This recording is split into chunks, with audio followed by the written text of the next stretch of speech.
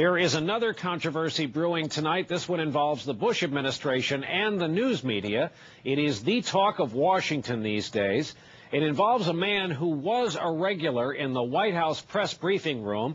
He was free to ask President Bush and his press secretary questions on a regular basis, but it turns out he wasn't really a journalist and wasn't using his real name. And there is more to his past that is making a lot of people wonder what he was doing in the White House in the first place. Here is a Republican hack using a pseudonym to obtain a day pass to the White House press room. It's not a particularly interesting story.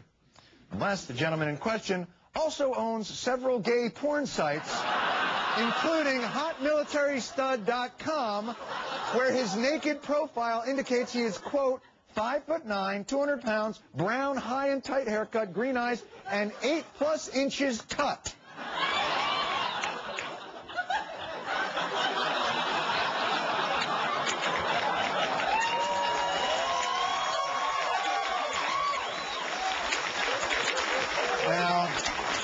Like I said, there's a lot of things being said about me out there.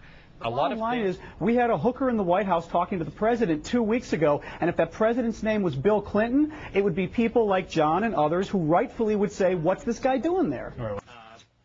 Senate Democratic leaders have painted a very bleak picture of the U.S. economy. How are you going to work? You've said you're going to reach out to these people. How are you going to work with people who seem to have divorced themselves from reality? A lot of people saw that question and asked, who is this muckraking Jeff Gannon holding the president's feet to the fire so he can more easily give him a reach around? Well, what's that? Yeah, it's really becoming an incredible story as we go day by day, and it's particularly outrageous in that the Bush administration has the worst record in working with the press of any administration in recent time. Bush has had the fewest press conferences of any president. We've now had the revelations about payments to journalists. So on the one hand, you have no access or bought access. On the other hand, you have someone planted there, or at least being allowed to be there, ask questions. The amazing thing is that Guckert attended a presidential press conference in April. Last month, when Armstrong Williams admitted getting paid to promote administration programs, President Bush said it was wrong. Our agenda ought to be able to stand on its own 2 feet. I'm confident you'll be, over the course of the next 4 years, willing to give our different policies an objective look. Won't you? Yes, I can see that. Yes, sir. Thank you. Senate Democratic leaders have painted a very bleak picture of the U.S. economy. Yes, that was Jeff Guckert, who President Bush called on right after the president talked about objectivity. Never mind the irony, though. Everybody in Washington knows that reporters who ask tough questions of this administration are often punished, and those who tee up the White House talking points are rewarded. The question is, with Jeff Guckert, did the reward go too far? Here isn't whether he's a hooker or not a hooker. The issue is the larger question of, this is a man who, while he is apparently still running an escort service, has access to the White House, access to the president, access to apparently classified information regarding the Valerie Plame case, the CIA agent that was outed, right. And the media, other than you and the Washington Post, are treating this the same way the White House is, as though, oh, that's just somebody's sex life. It doesn't matter that apparently they're a hooker working out of the White House. Well, I'm going to give Keith Olbermann credit because he on MSNBC, he's been covering this story. Yes, absolutely. Yeah, because let's talk security risk. This is something that really bothered me. I want people at home to think about this. Republican, Democrat, who cares? We've got someone getting a pass every day for 2 years into the White House press pool who apparently has interesting ties. His paper is getting paid for by a big Republican contributor in Texas, I understand. He's got all this male nude escort stuff going on. He's got the memo, the CIA memo, that he questions Ambassador Wilson about, so somebody gave him access to the memo. Does nobody seem to recognize the kind of security problem we're talking about? It was revealed that Guckert attended his first White House press briefing no later than February 2003. Talon News would not be launched until late the following month. Our number 5 story on the countdown, it was a bad enough thing that somebody let in a guy with no media experience, an alias, and a background as an online escort. But why did they let him in if he wasn't even pretending to represent a news organization of any kind? This is videotape of Guckert at the White House press briefing of February 28, 2003, so long ago that Ari Fleischer was still President Bush's press secretary. So unlikely that, as first reported today on the website Salon, Guckert, under his pseudonym Gannon, boasted online about having asked Fleischer a question. And in the context of the time, that question bordered on the unbelievable. Guckert's presence in the White House briefing room before the creation of his pseudo-news organization changes the dynamic of the controversy from mere concern over the nature of his questions and the legitimacy of his credentials. Somebody admitted him to the White House as a reporter named Jeff Gannon, even though he wasn't Jeff Gannon, he wasn't a reporter, and he wasn't representing any media outlet. Got it. Now, I don't want to start rumors here, but isn't it sort of obvious that he had a boyfriend in the White House? Go ahead, Jeff. Jeff, go ahead. Go ahead, Jeff. For nearly 2 years. And no one had any idea who this guy was. Forget everything else. Assume he went in there and he was a saint. How could that be? We should know that. There should be. The Judiciary Committee of the United States Senate should be investigating it. The House Judiciary Committee should be investigating it. And if it were the other party in charge, it would be investigated. Sounds like you've got your... A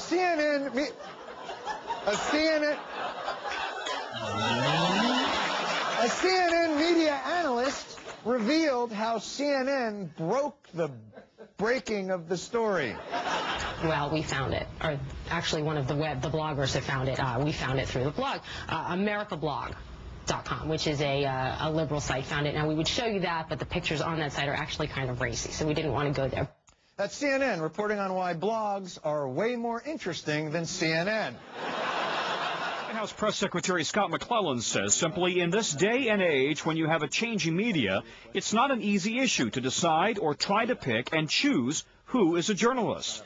But there's a bizarre turn, with liberal bloggers discovering that Guckert was affiliated with several gay websites and even appearing to pose for a male escort service. All this raising questions. With Guckert's background, why did the White House grant him a daily pass?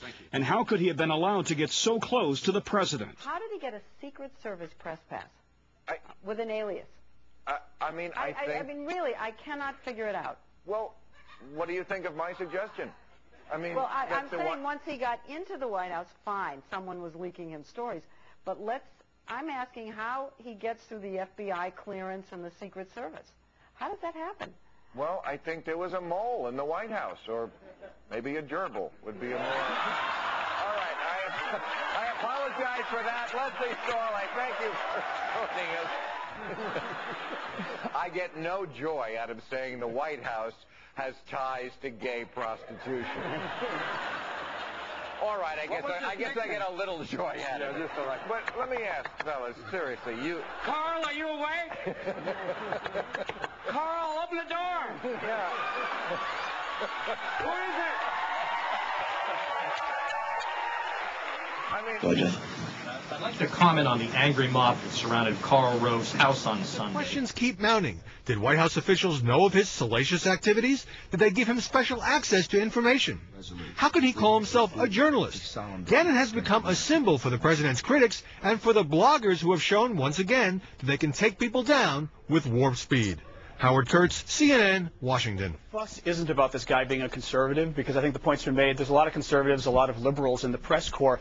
The point is, this guy has a rather fishy background that the bloggers over the last couple of weeks at dailycoast.com and also myamericabblog.org have found out that, you know, this guy's business experiences go back to dealing with some rather sort of shady websites. Militarystud.com. No! One of them. Need seaman? Call 588-11. Military escorts, M for M. M for M. I don't know what that means. Do you? No. Rear guard action. Okay, great. Conservativeguy.com. Whoa. I mean, this is, we're not making this up. Uptight, better late than never. Call now. Too late. Michelle McClendon, she got thrown out for 3 months in 2001 because they didn't like the questions she was asking, and she was told for security reasons this 90-year-old reporter couldn't come into the White House. They absolutely decide who does and doesn't come in that door. If you ask the wrong questions, they punish you. And for them to now suggest that some guy who had a shady business background, we're not talking about his personal life, we're talking about his business life. He told Wolf Blitzer earlier today that he was hired to construct some websites that basically The web address is dealt with escort services. We'll leave it at that. I think that raises enough of a red flag that at least you wonder if this man should be meeting with the President of the United States and getting CIA documents. That's all we're saying. This isn't personal. It's important. Okay, well, He's a White House correspondent who has been lobbing softball questions at the President and his press secretary. Turns out he is actually a paid escort for wealthy homosexuals. I'm not kidding about that. He actually had 2 jobs. One obviously was sleazy and shameful, and the other was a gay male prostitute. You know, and Aaron, you know as well, you don't just get to ask the President a question. That's planned in advance. These guys, there's something else going on here. This isn't just some journalist who happened to get in and happened to get it passed. They wanted him there. They scripted this, and I'm frankly wondering, again, how did he get involved with Valerie Plame? There's some unanswered question here higher up of somebody in the White House, and it brings us to the larger question of Armstrong Williams and everything else as far as the whole propaganda White House. We'll leave it at that. It does raise lots of questions. I think I know what Bush meant now when he said he had a mandate.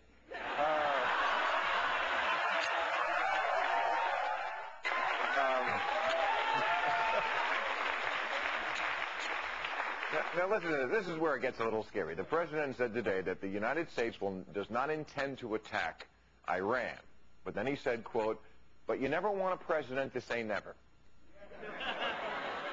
And he said if his position does change, he will make that information public in the time-honored, appropriate manner by leaking it to a gay prostitute. My God, the White House has ties to gay prostitution. I do not understand, having covered the White House for as long as I did, how he got, I just don't get it, how he got a press pass on a false name, on an alias. I don't know how that happened. You have to be cleared through the Secret Service in order to get a press pass, which you have to wear at all times. I mean, there's something behind this story that hasn't come out. And clearly. Okay, well.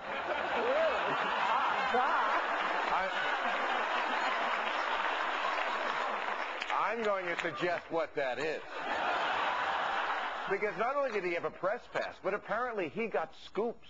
I want to go one step further because I don't think... I wouldn't get there yet. Yeah, I don't think it's just the Plame thing because I have a problem with the limited number of seats, the legitimate press corps. People stand up and ask questions which raise issues. The country watches this. And this guy, all you have to do is look at the kinds of questions are ultimate softballs. He would editorialize supporting presidential policies and then throw him a softball question. I agree. I don't think he should have been in the room.